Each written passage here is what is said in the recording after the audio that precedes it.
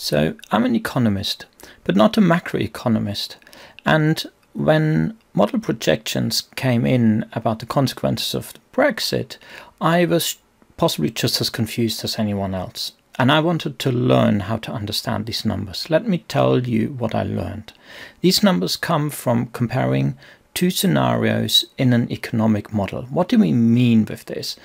So you can use an economic model to sort of simulate forward what you think will happen with GDP in time, depending on certain assumptions. More to that later. And if you change assumptions, you may get slightly different paths for that GDP. And the difference between the GDP in some period, hence, say 20 years' time, say 6% difference, these are the sort of numbers that are being reported. So some will say that we are better off if we stay in the EU. Others will have models where they predict that staying in the EU will actually deliver a slower growth rate. So what is a model? Let's imagine a box. Now a model isn't a black box. That would be a really, really bad model. But importantly, we need some inputs for that model. Then inside the model, there will be some sort of mechanics happening. Now, being economists, we usually express these mechanics in terms of differential equations or difference equations, but that's not really important here. But we do like our maths, and that helps us doing the modeling. Now, importantly also, there are some important choices we need to make in that model. For instance, are all cars a Beetle? Or do we have different types of cars? And turns out that this particular aspect actually turns out to be important. Now, then we need inputs into that model. That may, for instance, be tariffs. So there may be high or low tariffs. And then depending on these mechanics and the particular inputs into the model which we choose, we will get these paths of GDP development over the next however many years we are interested in. And if we change the tariffs, for instance, increase them, we may get a different sort of outcome. Now, of course, these outcomes aren't for certain. And if we're good economists, we need to vary these outcomes to see how sensitive our outcome is, depending on what particular inputs we choose. So different economists come up with different predictions about the impact of Brexit on GDP.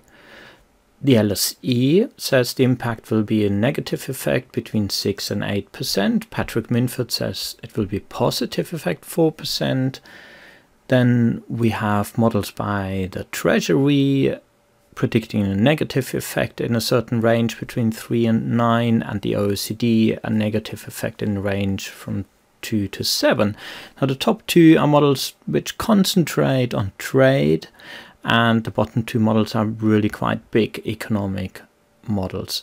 So let's concentrate on the top two models and let us explain what's happening here. So we're modeling trade between the UK, Europe and the rest of the world. And the situation is that currently there are no tariffs between the UK and Europe. Now, cars here in this model are Beetles and Jaguars, different cars, that's important. Now, the Brexit would imply that there will now be tariffs between the UK and Europe, although they may be smaller than tariffs between the UK and the rest of the world. So in contrast to the LSE model, Patrick Minford concludes that there's a positive effect of Brexit.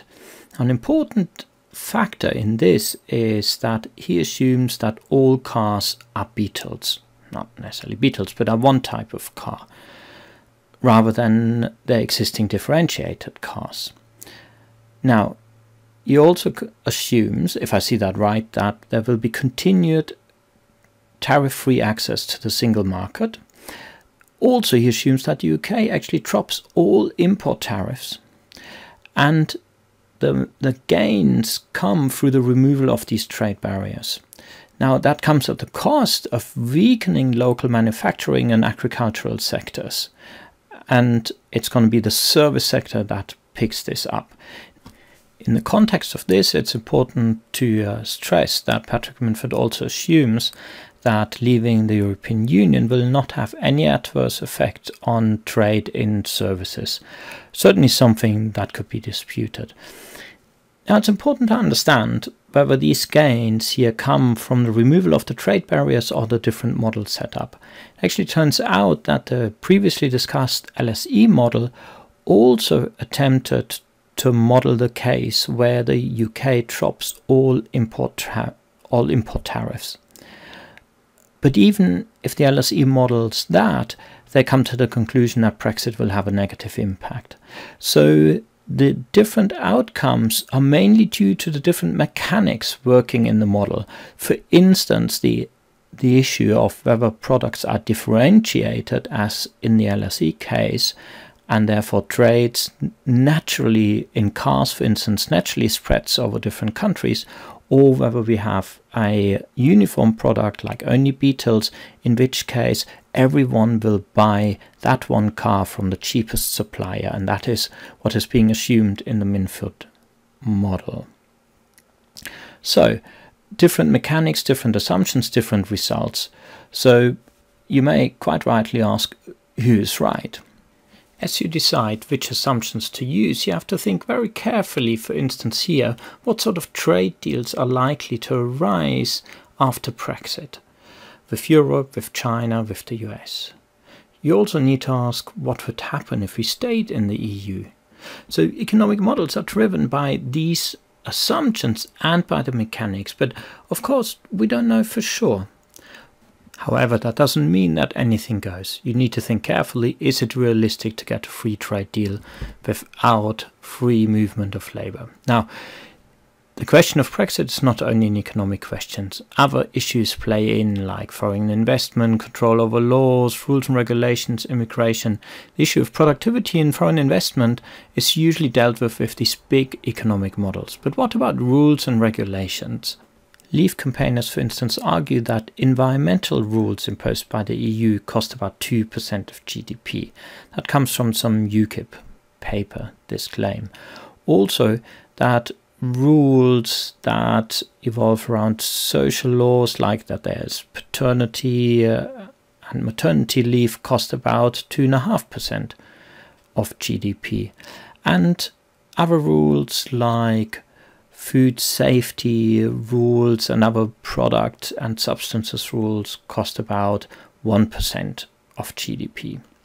Now, it's not so clear where all these numbers come from, but even if you take these numbers for face value, if you say these rules and regulations are costly to the economy, you got to ask yourself, how much regulation do you want? You can save all of these costs if you get rid of all regulation, perhaps, but do you want to live in a world without regulation? So, what about the Remain campaign? Are their arguments better? Do they stack up? Now, we talked about the economic models before that argue that Brexit is costly. But if you go to the website of the Britain Stronger in Europe campaign, you see claims like these. Almost half of everything the UK sells to the rest of the world goes to Europe. That is indeed correct. Or that trade, investment and jobs and potentially lower prices benefit each household by about £3,000. That may well be correct as well. But what is somewhat unpleasant is the implication of the way how it is stated that all of these benefits would get lost after Brexit. That of course is not true. The UK will continue to trade, perhaps less. The UK will continue to gain benefits from its relationship with Europe, but perhaps less. So what about the issue of control over laws?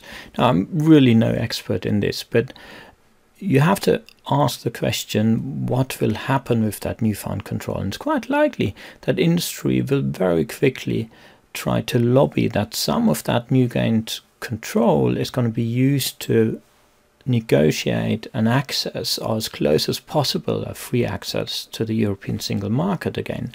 And then you have to ask the question whether it's likely that the UK can get such an access without having to grant free movement of labour for European citizens, or without having to follow some of the rules and regulations imposed by the European Union on the single market.